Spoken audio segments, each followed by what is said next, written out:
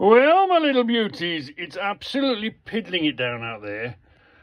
I've just run in. So this week's collection is calipers. Buck and Hickman Limited, London calipers. So there's a set of calipers, plain and no markings, but that's okay.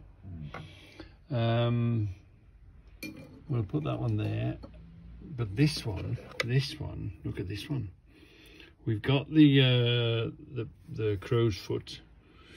We've got 60 there, but I haven't got one with AM. Again, Buck and Hickman. You see that, Buck and Hickman? Yeah. And AM, Air Ministry. I haven't got Buck and Hickman London. AM, I haven't seen that marking before. AM, but it's got the crow's foot. It's got the number 60. All adds to the collection. Now, my appetitis continues.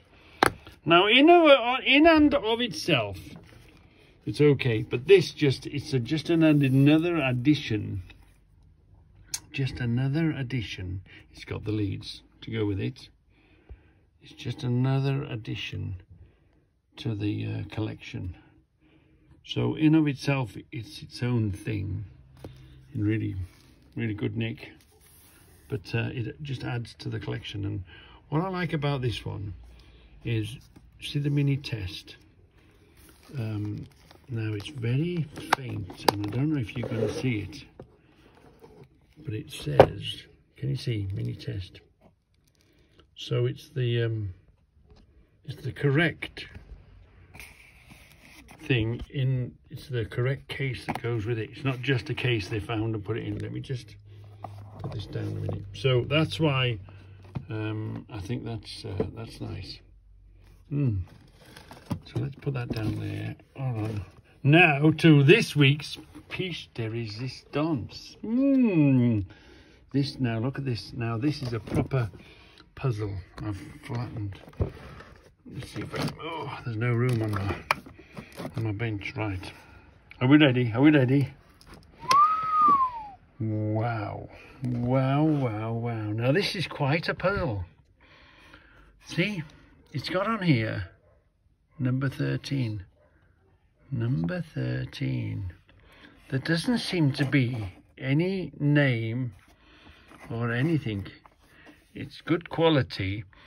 The reason, I think it's, where did that come out of? Oh yeah. The reason, now you can see, they're really in really good nick. There's a few of them you can see that's been replaced with names which come from another set. But you see this, do you see the fineness? How fine that is.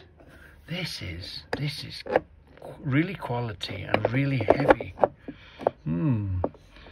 It's got a number 2 on that there. Now here it is, look. This is really heavy. And can you see the finish on it? I don't know if it was meant to be that finish. It's can you see the markings or the can you, I don't know if you can quite see it. But again, there's no name, there's no, yeah, there we are. You can see that better now, can't you? Can you see it? That's really unusual. What is that? And again, 13, look. But again, this really quality and weight, it's really heavy. So, no manufacturers, just this 13 Whitworth. And if you go into these, this has got 12 on it, look. So this one, can we see it? Come on, can we see it?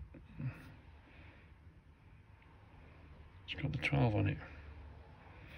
So that's a bit of a, what does that mean, 13? No maker's name, just number 13 on it. That's the one. And why is this finish here and this Looks proper quality. So anyway, it's really in good nick. The box, for the age, that hasn't had a lot of use. That hasn't had much use at all. And the box in really good nick and well made, look.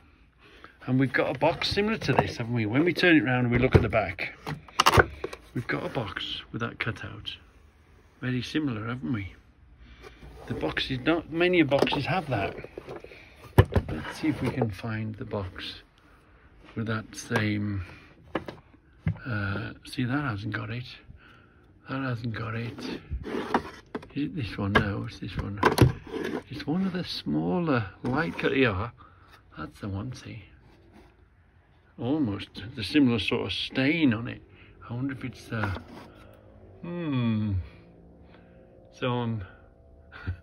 where am I going to put this one? The next question is, where am I going to put this box? And how are we going to make this box fit the rest of the collection of boxes? There's even some around there. Don't worry, I'll find a place. So anyway, yeah, that's this week's hunter gathering.